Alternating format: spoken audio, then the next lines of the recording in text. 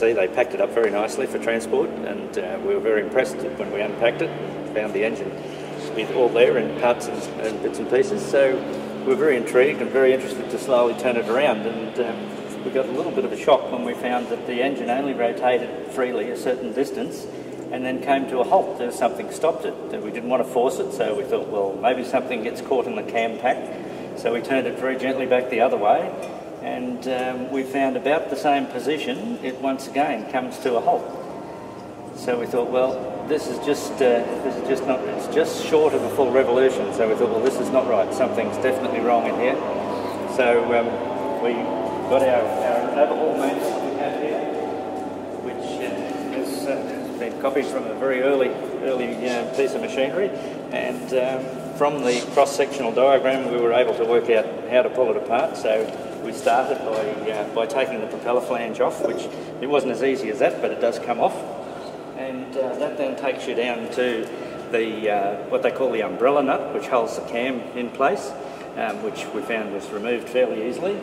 And then once again, fairly difficult to get the flange because it goes into a little recess, but with a little bit of effort that then released from the flange and comes off, and that's the mechanism that drives the cams. The planetary drive, this is off the main stationary shaft, as you can see, and it then, through the planetary gears, drives the cam pack around, and the cam pack then drives the followers up and down to open the valves.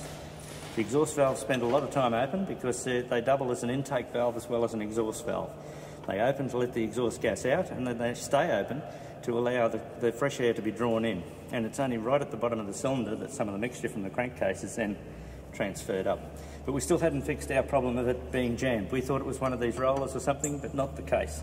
So then, by means of pulling all these out, you can get the cam out, which comes off. And there are the three cams. Another intriguing part of the subject that we'll have to work on, because you find that with these cylinders, 9 cylinders and 3 cams, obviously they work more than one cylinder. So there's a little procedure involved with that.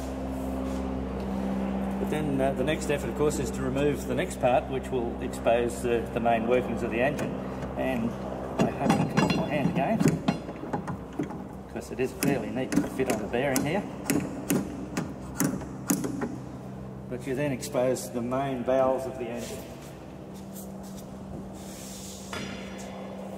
And this is the intriguing part that then revealed what the problem was. As you can see, it's there's the crankshaft stationary and all the cylinders going around.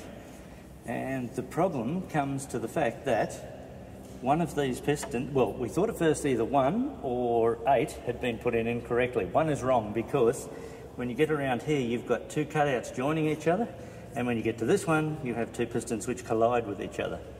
So that was the jamming, that hits there. So we thought, oh, that's easy, we turn this one around. But then when you think of the engineering principle, on a crank, the thrust side should be the full skirt, and the cutout side is the opposite side. And so in fact, 1 is correct and 8 are wrong.